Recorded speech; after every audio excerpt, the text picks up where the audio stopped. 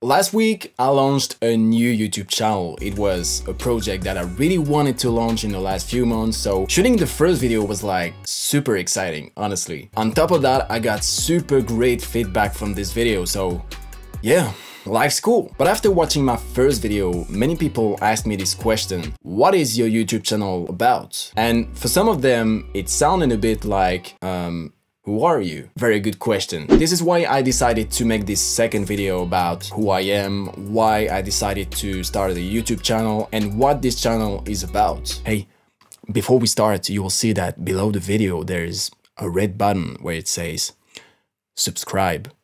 Click on it. Just click on the button.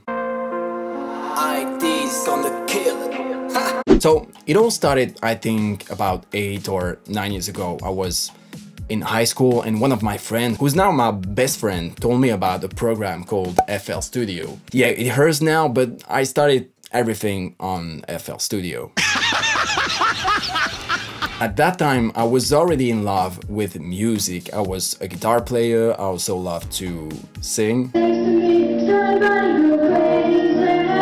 It stinks! And I remember that my dream was clearly to work in music later on. So I started doing some stuff with my brand new FL Studio. It was mostly electro or EDM music, but it lasted for like a year or two. Then I stopped making music. I was like, this is totally unrealistic. No one lives right in the music business.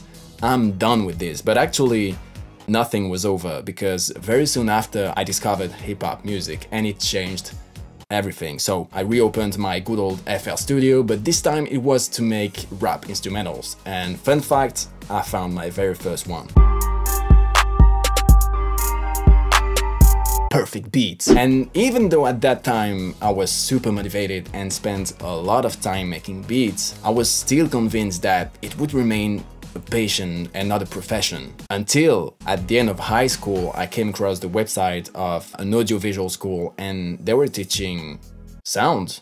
So I was like, I love music, I make beats, let's go for it, let's give it a shot. And so after passing the entrance test, I did 3 years of studying in the sound field. During this time, I was constantly looking for what I really liked in the sound field. I knew I liked what sounded clean to my ears, I liked music, the notes, the melodies, the chords, but I also loved to fiddle with knobs and faders and create universes from there. In the end, I realized that my passion is music mixing. And quite quickly, thanks to the magic of the internet, I started working for different small rappers around the world. The cool thing at that time is that besides becoming a huge passion, I realized that I'm pretty good at mixing. Very cool. From there, I decided to do a master in mixing, mastering, recording, editing, songwriting. It was all about the studio stuff. And this year was pretty cool and chill, because there were like 1 or 2 days of classes per week, and it was very much focused on practical work and less on theory. So I took the opportunity to increase my client list, to make my studio more efficient for music mixing, and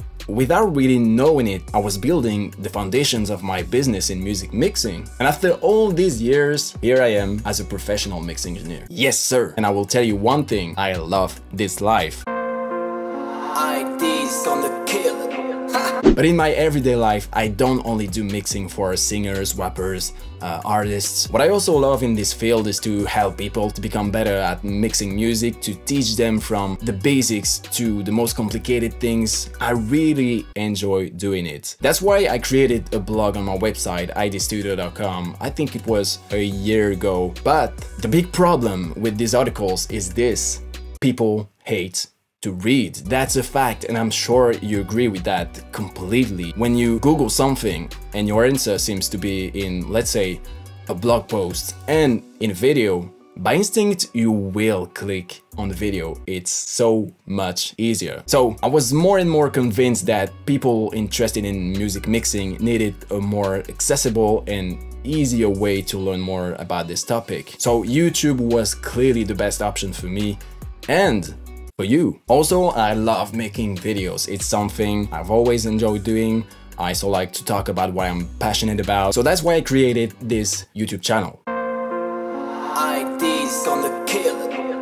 If I had to answer this question in one sentence, I would say it's about mixing pop and hip-hop music. And to take it a step further, I would say it's about vocal mixing in pop and hip-hop music, because I think 70% of my future videos will be about vocal mixing.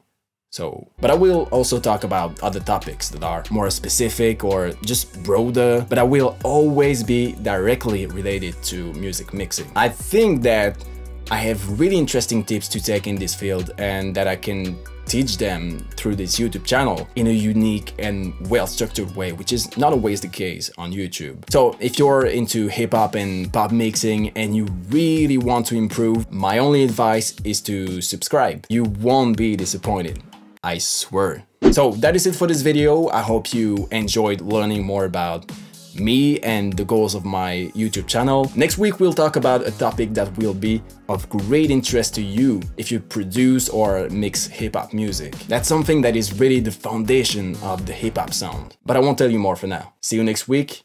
Bye.